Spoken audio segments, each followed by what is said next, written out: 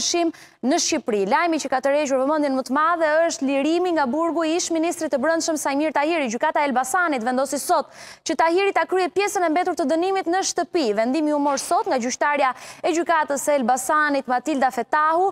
Pjesën e mbetur të dënimit prej gati një viti e disa muajsh Saimir Tahiri do ta kryej në shtëpi. Në 4 shkurt të vitit 2022, apeli i gjykatës kundër krimit të organizuar dhe korrupsionit pas një seance maraton dënoi Tahirin me 5 vite burg për shpërdorim të detyrës, por me gjykim të shkurtuar dënimi ul në 3 vite e 4 muaj burgim. Tahiri u dënua vetëm për shpërdorim detyre duke i shpëtuar akuzave korrupsion të zyrtarëve të lartë, trafik të lëndëve narkotike kryer në bashkëpunim dhe grup i strukturuar kriminal. Lirimi përpara kohe me kushti Saimir Tahirit ka bërë që të reagojë edhe kryetari i grupit parlamentar të Partisë Demokratike Gazmend Bardhi. Vendimi një tallje e drejtësisë me drejtësinë. Reagimi i kryetarit të grupit parlamentar të Partisë Demokratike zotit Gazmend Bardhi ishte i tillë. Ish-ministri i brendshëm Saimir Tahiri do të mbahet mend si ministri kampion i Edi Ramës, që garantoi paprekshmërinë e grupeve kriminale, thelloi bashkëpunimin e shtetit me to dhe sikur më parë me leje shtetërore mbushi vendin me kanabis, duke favorizuar fuqizimin e krimit të organizuar. Lirimi përpara kohe me kusht i tij është një tallje e drejtësisë me drejtësinë, ndërsa qytetarët shqiptar presin nga drejtësia e re të jap fund pandëshkueshmërisë. Zyrtarët e lartë të korruptuar, thot Gazmend Bardhi, përfitojnë nga vendime gjyqësore thellësisht politike, që i shndërrojnë dënimet e tyre në qesharake. Abuzuesit e pushtetit duhet të vuajnë të plot dënimin e tyre pas një favorizim politik dhe duke u trajtuar të barabartë me çdo qytetar tjetër. Në emër të grupit parlamentar të Partisë Demokratike, thot Bardhi, e konsideroi vendimin e sotëm politik të gjykatës së Elbasanit, një turp të drejtësisë, si dhe një nxitje për thellimin e korrupsionit me abuzimin e pushtetit.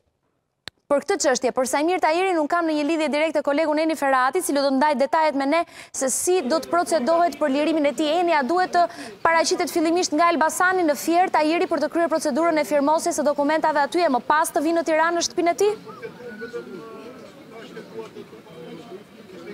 Përshëndetje Sidorela, po edhe sipas konfirmimeve të avokatit të zotit Tahiri, avokatit Maksim Axhia, i cili pak më parë ka dhënë një deklaratë për mediat pikërisht lidhur me lirimin e klientit të tij. Tashmë prokuroria është organi kompetent i cili duhet bëjë ekzekutimin e vendimit të gjykatës së Elbasanit dhe deri në këtë moment paktën nuk kemi një konfirmim që zoti Tahiri të jetë nisur për në banesë. Nga ana tjetër, zoti Maksim Axhia ka shpjeguar edhe të gjithë procedurën që është ndjekur deri në fitimin e lirisë së zotit Tahiri, duke u dhënë pra ky dënim alternativ që pjesën e mbetur të dënimit që përllogaritet rreth 1 vit e 8 muaj nga pjesa e mbetur e dënimit, ai ta vuajë në shtëpi për shkak se është pranuar kërkesa për ta liruar atë për shkak të gjendjes shëndetësore të bashkëshortes së tij, e cila nuk mund të kujdeset e vetme për 2 fëmijët e mitur.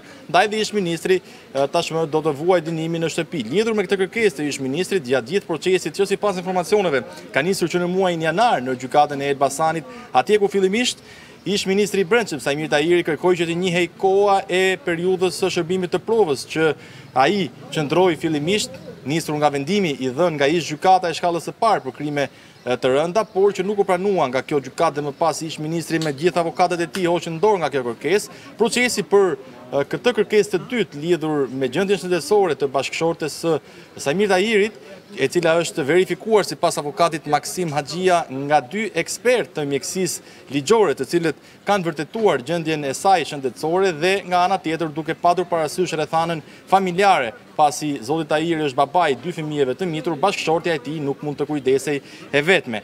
Nga ana tjetër kujtoj faktin Sidorela që kjo nuk është një vendim, do të thoja, përfundimtar lidhur me drejtësinë për zotin Tahiri, duke patur parasysh se prokuroria e posaçme antikorrupsion SPAK e ka ankimuar pikërisht vendimin e gjykatës së apelit kundër korrupsionit dhe krimit të organizuar, e cila në shkurt të vitet e kaluar e dënoi zotin Tahiri me 3 vite e 4 muaj burg. Por nga ana tjetër SPAK ka dorëzuar një rekurs në gjykatën e lartë atje ku kërkon që zoti Tahiri të shpallet fajtor për vepra shumë të rënda penale, siç është ajo e trafikut të drogës, por edhe organizatës kriminale, në fakt për rekurs për të cilin ende nuk ka një datë, duke patur parasysh që gjykata e lartë ka një stok për rreth 30.000 dosjesh, për të cilat aktualisht po shqyrton dosje të vitit 2016-2017 dhe rekursi i SPAK pritet që të marrë shumë kohë lidhur pikërisht me akuzën që SPAK vijon të qëndrojë për zotin Tahiri. E kuptoj qartë. Falenderoj Eni për gjitha informacionet se i takon situatës së zotit Saimir Tahiri.